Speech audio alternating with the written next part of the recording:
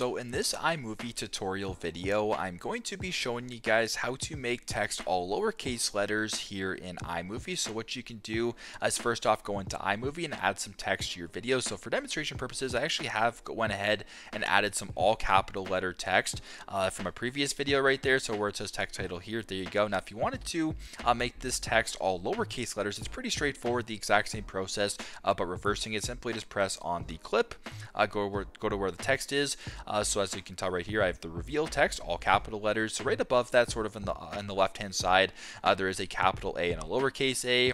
There is a color wheel right here, and there is 3 dots with a circle. So if you were to go ahead to the capital A and the lowercase a, where that could be confusing for you guys, it actually went ahead and it changes it to the font.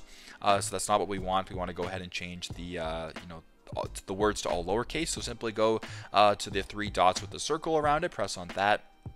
Now for me, it says uppercase is all turned on, so this means that any word that you type is going to be in all uppercase letters. So if you were to turn this off, it actually makes the text in all lowercase, or at least lowercase letters, and not default into uppercase letters, so you can go ahead and play around with it that way without manually making every letter lowercase. So pretty straightforward, but that's how you guys can make text all lowercase letters here in iMovie. So if I were to go ahead and type this, I'll just press on edit.